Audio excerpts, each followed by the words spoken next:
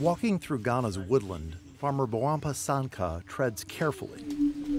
Beneath him, Ashanti plums lay scattered on the ground, many scarred with bite marks from bats.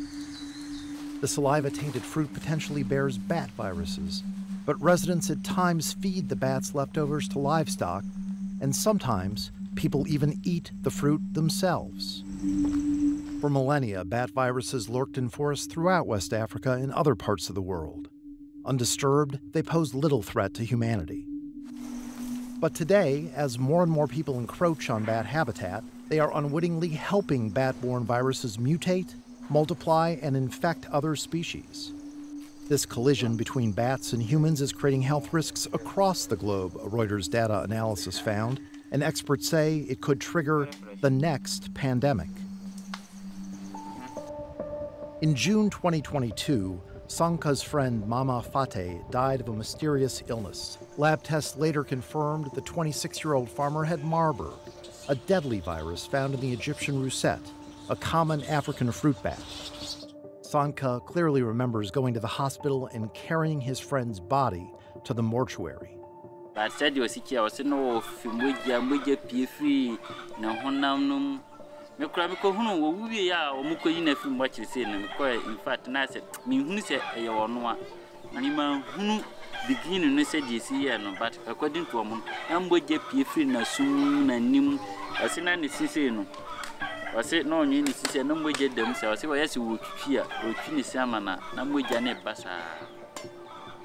Fate's infant son died of Marburg soon after. Their deaths came out of the blue. This was the virus's first known appearance in Ghana. But a Reuters data analysis found the area where the farmer lived and worked was among the likeliest places on Earth for just such an outbreak. Bats are a reservoir of all sorts of diseases that can pass on to man. Dr. Richard Suir is a bat researcher at the University of Ghana. As at now, I can say most of the zoonotic diseases are coming from wildlife. And bat is one of the key species that shed parasoonosis. Widely studied by researchers such as Suir, bats are a leading reservoir of viruses, 72,000 by some estimates. Scientists have yet to determine the source of the virus that caused COVID-19, the deadliest pandemic of this century, but of this they are certain. Its origins lie in a family of viruses found in horseshoe bats, a type common in tropical Asia.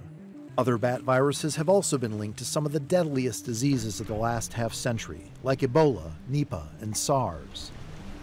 These viruses jump from bats to humans either by way of an intermediary host, such as a pig or chimpanzee, or more directly through human contact with bat urine, feces, blood, or saliva.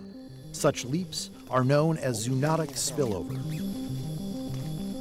To examine where the next pandemic may emerge, Reuters used 2 decades of disease outbreak locations combined with dozens of environmental variables. Reuters is the first to combine the factors in this way for a global analysis, with the goal of identifying the places on Earth most vulnerable to spillover of bat viruses. We found more than 9 million square kilometers on Earth, where conditions in 2020 were ripe for a bat-borne virus to spill over to humans. Those areas, which we've dubbed jump zones, cover 6% of the Earth's land mass and are home to 1.8 billion people. The Reuters jump zones do not paint a complete picture of spillover risk because no analysis can capture all variables that could contribute to spillover. Many scientists say the catalyst for outbreaks isn't bat behavior, but our own. Thirst for resources, iron ore, gold, and rubber to name a few, is driving unchecked disruption of wild areas and increasing the chances for a virus to leap from bats to humans. Here's Dr. Richard Suir again. We have to look at the whole country. Where do we have the bat type of bat species? How are people interacting with them? Do we have the caves, the mine holes, and all those things around the country that are disturbing or that are risking the life of people? But governments and corporations are doing little to assess risk. In bat-rich Guinea, Sierra Leone, Liberia, Ivory Coast, and Ghana, pending applications would double the territory used for mining, according to a Reuters analysis. In Liberia, Finance Minister Samuel Twe told Reuters that talk of spillover risk has the potential to scare away investment the country needs for economic growth and improved living standards. But Mining and Energy Minister Gessler Murray said disease risk management must become part of standard mining practices. Almost 1/3 of that expansion would be in existing jump zones. So my advice is for us to wake up and listen to scientists and then start putting measures in place to prevent diseases that we could prevent.